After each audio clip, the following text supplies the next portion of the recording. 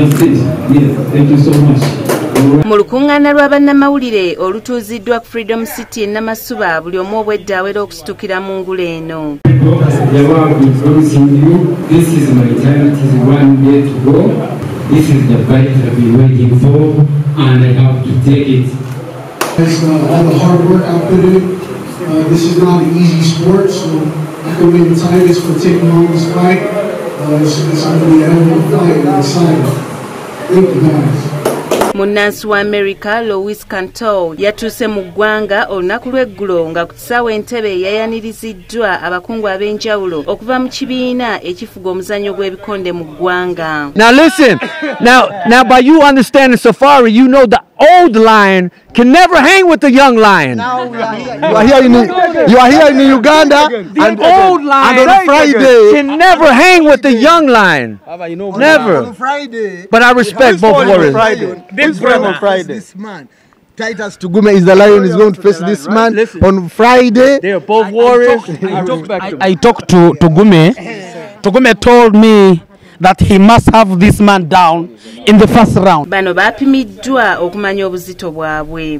The average weight was 78 kilograms and Titus had 78.2. Our visitor, Louis, had 76.8. Akulembeddemu okutegeka olulwana luno Asiimwe Everest alambisa omuzannyo guno nga bwe gugenda okubeera. And we want all Ugandans to come and support your Ugandan and all Americans around the East Africa and Africa.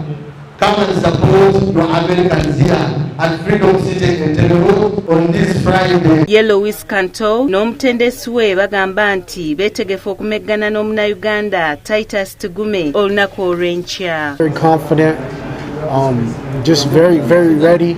It's my first professional fight, and I'm feeling blessed and honored by the Lord. So I don't see any fear right now. So I feel very confident. So now I have everything in my arsenal, every tool that a fighter needs to be successful. Ate ye Titus Tukole agamba nti yakeetaba mu muzannyo guno emirundi egiwerera ddala era obumanyirivu bw'alina bumuwa essuubi okuwangula omusipi guno. My opponent that this is the best I've been waiting for. So I'm taking it. Maybe you can't go empty hands.